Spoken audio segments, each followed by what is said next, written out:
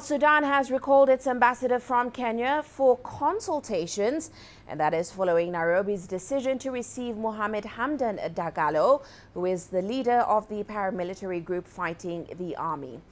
Kenyan President William Ruto met with Dagalo in the Kenyan capital on Wednesday. It was part of an external tour by Dagalo, which also included Uganda, Ethiopia and Djibouti. On Thursday, the RSF leader met with South Africa's President Cyril Ramaphosa. In an official statement, Sudan's acting foreign minister implied that it wasn't appropriate for Dagalo to be involved in such consultations, while also accusing Kenya of supporting and hosting the rebel leaders and supporters.